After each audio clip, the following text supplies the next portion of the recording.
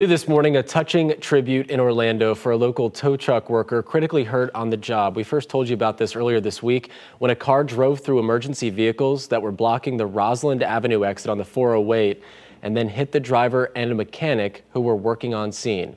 Johnson's Wrecker says that driver, Austin Gain, works for them. And last night, a fleet of tow trucks drove by ORMC to show their support as he fights to recover. They're also hoping to use this to get results and get more drivers to follow Florida's Move Over law.